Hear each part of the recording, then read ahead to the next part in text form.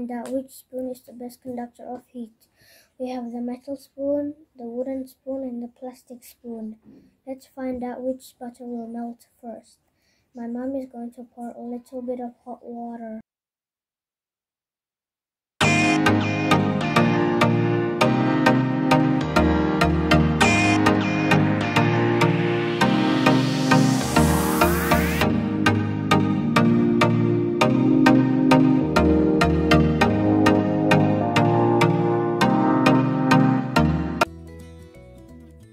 It's going to take a while.